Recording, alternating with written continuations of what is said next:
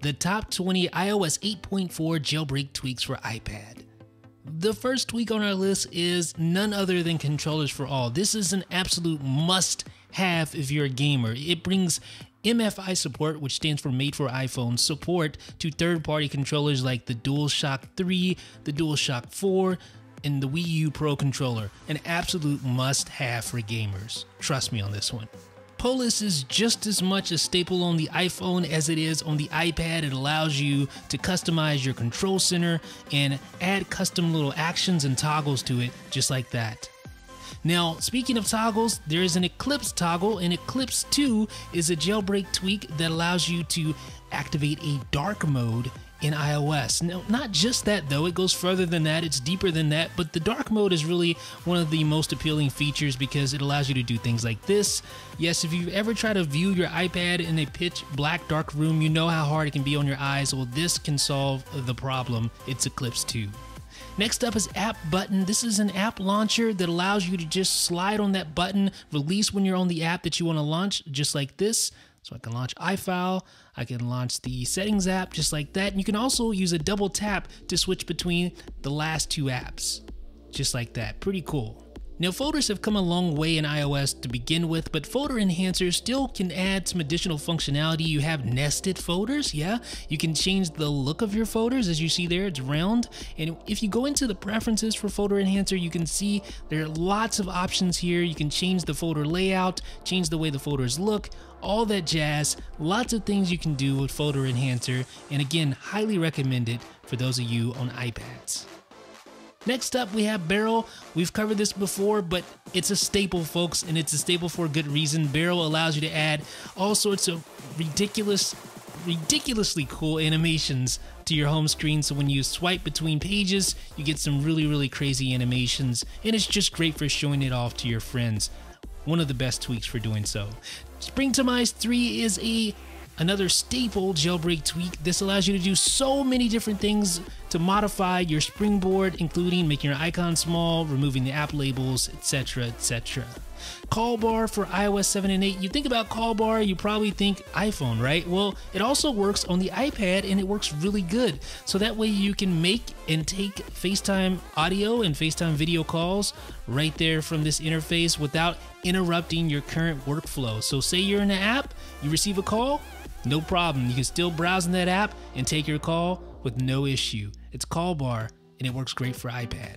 Mirmir is a jailbreak tweak that we recently covered. It brings true iOS multitasking, side-by-side multitasking to the iPad, and it works best actually on an iPad Air 2, which I have right here.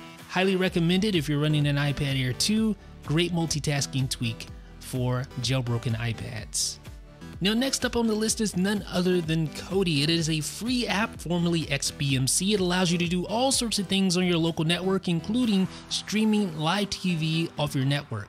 It is really cool. Hey there, you like this video? Please leave me a like below. Yeah, right there, leave me a like. Thank you. Now, SwipeSelection allows you to drag your finger on the keyboard to position your cursor in an exact location, and it works even better on the iPad. Have you ever wished you could multitask while watching video on your iPad? Well, of course you can with VideoPane. Via an activator gesture, you can pop out that video and drag it around the screen like this. You can interact with the background. You can even go to your home screen if you want to and continue watching your video, run other apps, resize it, etc, etc. This is an absolute must-have jailbreak tweak for video watchers. Now, if Mirmir didn't appeal to you, you may want to try out ReachApp. This is another true multitasking tweak that places side-by-side windows right there on your iPad. This is still in beta though, so just keep that in mind. It doesn't work perfectly, but it's still pretty good. If you want to try it, check in the description for the repo address. Anchor is another tweak that we covered previously, but on the iPad it makes tons of sense. Being able to lock your icons down in specific places without them automatically adjusting is just great. I love this tweak. Tage was my 2014 jailbreak tweak of the year, and for good reason. It brings the quick switcher to the iPad, and it also allows you to quickly dismiss an app just by swiping up with one finger, just like that. BioProtect, great for the iPad because lots of people use iPads. In your family, you probably share an iPad maybe. I don't know. Maybe you have your own. Maybe you're just fortunate like that. But if you don't, you can use BioProtect to lock down folders, lock down apps. You can even lock down the settings for BioProtect. Watch this. I'm going to tap on BioProtect. And I want to change the settings. That's locked down too. So yeah, BioProtect brings tons of security related features to jailbroken iPads with Touch ID. That's the iPad Air 2. You know, when you rotate your iPad, you see this right here. It's a 4:5 layout, but when you rotate it, it changes the layout.